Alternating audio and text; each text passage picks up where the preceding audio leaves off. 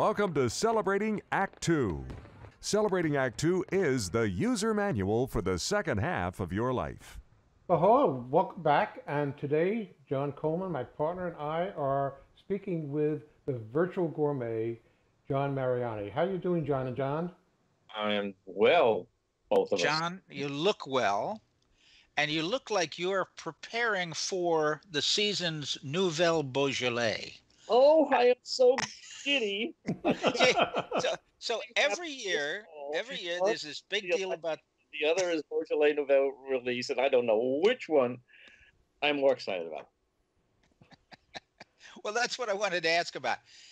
There's this category that you've mentioned in the past called seasonal wines, and I'm not sure what seasonal wines really are, or whether Beaujolais Nouveau, because I've had Beaujolais, and I remember many years ago getting excited. Oh, the new Beaujolais, but I thought it was all hype afterwards, and so every year I still enjoy a good Beaujolais, but I don't think it's a big deal. Put me in perspective here. Is Beaujolais, the fact that they make a big deal out of it, the new vintage coming out every year, is that a real thing? Well, it's certainly a real thing, and it used to sell oceans full of Beaujolais.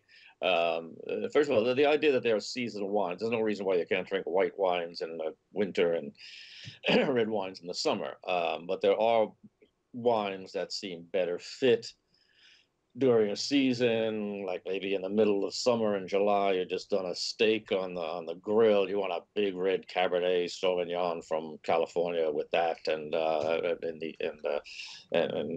you might, if you're having salmon, a nice Pinot Noir. So you can drink anything you want all year long. But there are wines that go better with various seasons for various reasons, not least of which is that they come out seasonally. First of all, the wine market kind of has two seasons. They release a lot of new stuff in the fall, including wines that were from the vintage 2019. Now they release the 2019s in fall of 2020. And then in the spring, they will release a good deal more, including some of the young 2020s, but wines that have been hanging out in their cellars for 2, 3, 4, 5 years, and they're ready to be released. And the spring is a big time for wine sales. So obviously is Christmas time. Now back to Beaujolais Nouveau. Nobody really heard of such a thing because there wasn't such a thing except in the Beaujolais region in France, in Burgundy, where Beaujolais is made from the Gamay grape. And Beaujolais in itself is not considered one of the great Burgundies, but a great Beaujolais, if it's aged for 6 months, a year, 2 years, is a wonderful, wonderful wine. Like as good as many of the lesser Burgundies, certainly, and much, much cheaper. So I highly recommend, if you go to the wine store, to buy an aged Beaujolais. But what is Beaujolais Nouveau? Well, the term means new Beaujolais, of course. And it was cooked up as a party idea, and then marketing took it to a global extreme by a man named Georges de Boeuf, who is known as the king of Beaujolais. He makes more Beaujolais in the region than anybody in all of Beaujolais or France. He is the king. And he buys some different growers, and he has his own vineyards and so forth, and makes massive amounts of a wine which used to be the red bistro wine in Paris. To a certain extent, it still is today. So Beaujolais, because it was cheap and it was red and it went for bistro kind of food, it was perfect, and you could sell oceans of the stuff. It didn't have to be very good. Well, he came up with the idea, we always have a party at the end of the harvest, and the workers come, and people who pick the grapes, and in the fall, and then the people who press the grapes, and we invite our producers and distributor friends, and they would have a big party. And that was a good idea. An even better idea was to say, aha. French say that a lot. Aha. Zut alors. Says, why don't we have the party, and at 12 midnight, the date may differ, it's around the November 19th, 20th, 21st there. And around midnight, we will pack Beaujolais into cars with speedy drivers and see who will be the first to deliver the new Beaujolais, the Beaujolais Nouveau, to Paris. And it'll be a big event, and everybody in Paris will have a good time. Well, this really caught on, so that to get the first Beaujolais there, they really did have crazy guys in their little Renaults and Citroëns and stuff, driving from Beaujolais to Burgundy up to Paris, which is not an extremely long trip. It's several hours, but you just go up one route and bing, you're there. And it was so everybody in Paris was waiting for the arrival of the Beaujolais Nouveau, which could not obviously be handled by just a few guys in French race cars. So what they did was that they would warehouse the stuff before November 19th, let's say, if that was the release date. And they would even load them on 747s and deliver them all over the world and have them in storage at JFK Airport or Berlin Airport or whatever for release on midnight, when the parties would begin all over the world. And it became an enormous, enormous hit. Just a fun idea. Nobody took the wine seriously because they don't have any age. They're barely finished wines. They're barely wines at all. They've gone through a fermentation, and they're certainly drinkable. And on many years, and I mean, I have a bottle around that time every single year just to see how it is. And they're delightful wines. Sometimes they're very, very weak, don't have much body at all. But they're fun wines. But as most things happen, it was very, very trendy for, probably good 15 years. I remember back in the mid-1970s it being the big burst of Beaujolais Nouveau as an event.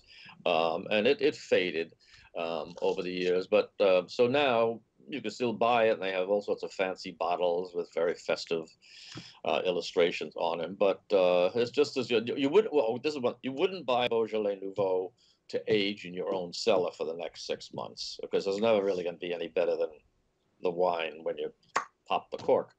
But as I said, Beaujolais itself is a very, very lovely, charming, good fruited French wine that could be drunk throughout the year at any other time. So actually, it was then, in fact, an ordinary wine that was part of a promotional scheme that succeeded. Mm-hmm. Big time. Yes. Yes, but a promotional scheme like the Cannonball Run of France. It's a great idea. It was. It really Yeah. was. And also, this was about the time. It was just a couple of years after a wonderful movie called A Man and a Woman. Do you remember that movie? The scene on the beach, the camera going around. Luca Don't make me, yeah, don't make me sing the theme song. Driving this 66 Mustang. I had a 67 Mustang, and he drives it through these rough roads on a race. I don't know, it's not a Grand Prix race, it's a cross country race, and he's a race driver. And meanwhile, he's shacking up with Anouk and May, and they're drinking wine, and they're going to little bistros and stuff. And so that movie, with the race to Paris and the race all through France, had a great influence, and maybe gave Georges Duboeuf the idea. La la la la la la la la la la la la la la la la la la.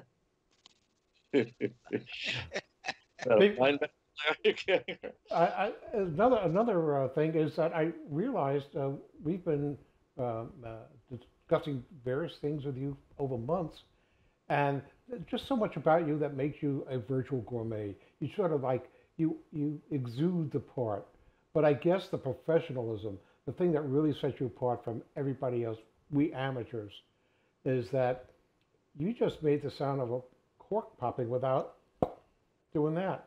How'd you do that? No, you just made the noise. You did it. However you did it. I also speak Xhosa, the click language of Southern Africa. Xhosa, how are you two today? That's it. That was it. Amazing. But, I thank you for the compliment. My life has been wonderful in so many, many respects, and I'm very lucky. But I did devote myself early on, as of college, to investigating. Instead of these Matus Rosé, maybe I should go another 50 cents higher and buy a real Rosé d'Anjou. And it went from there. And also, as I think I've mentioned before on this show, I was very influenced by James Bond, who was a quite the connoisseur, which he used his connoisseurship to disarm enemies and seduce women. So I had no desire to disarm any enemies, but to disarm women was in the mix too. So it has been a good life. But if I would say, not uniquely distinguished, but I have tried, and on this show, the topics that you guys have picked have largely been to explain and to clear away some of the nonsense, the BS that surrounds the world of wine, which whose romantic imagery has always been there, but people have marketed that, as with the Beaujolais Nouveau, often very successfully. And it's the single reason why there's still corks in wines rather than screw caps. The idea cork is romantic to pull it out is there you go again.